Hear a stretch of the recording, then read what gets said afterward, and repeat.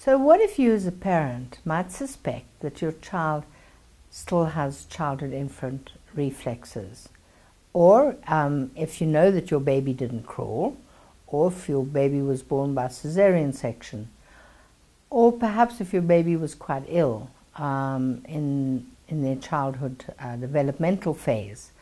And here we're talking about from birth until they're about 1.5 years old, which is when all the childhood reflexes are doing their job to be able to get your child's vision and hearing and movement all in place, all the gross motor skills that your child needs to do in order to be ready for academic success.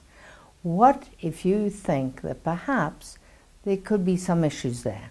Well, our rhythmic movement training program actually works with all the childhood reflexes. And the reason why it is so successful is because we are doing those very early wiggle-woggle, wriggle-roggle kind of movements that babies do, instinctively and intuitively.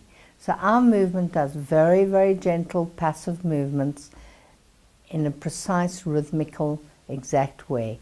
So we do that passively, we do that actively, we get the top and bottom half of the body actually working separately, and by assessing the child, we can then see which reflexes have not been fully integrated, and we work with those reflexes by repeating them or putting in another movement that will actually counteract what that reflex has been, why that reflex has been holding your child back.